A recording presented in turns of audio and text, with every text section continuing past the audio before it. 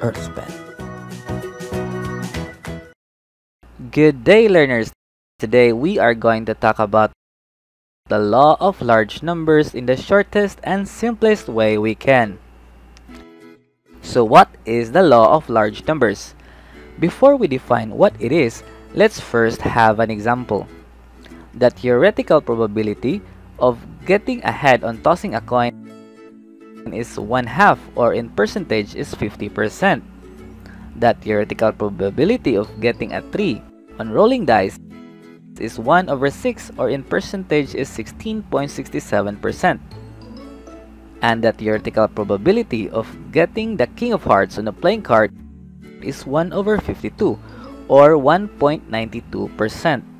Now, all of that is theoretical probability, and when you do the actual attempt, you may not get that exact numbers or result. For 10 attempts, you may get 4 heads and 6 tails on coin, and that's 40%. Only one roll got you a 3, so that's 10%. And no King of Hearts on cards, and that's 0%. Some of you might say, well, it is what it is. We are playing a game of chance, so it's really hard to get the expected probability. Well, partly that is correct. But what if I tell you there is a way where you can get closer to the expected values? Yes, there is. And that is where this law comes in.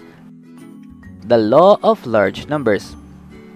This law is named by Simeon de Neposon and is discovered by Jacob Bernoulli in 1713.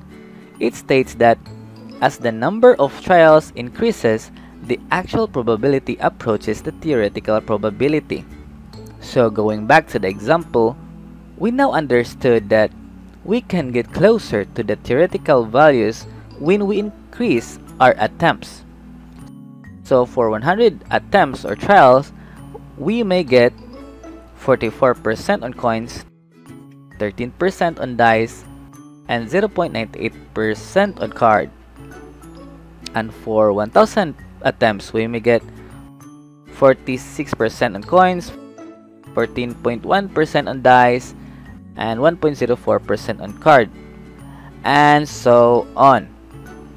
Pretty amazing, right? So that's it. This is EarthPen. Learning has never been this easy for anyone, anywhere. Have a nice day.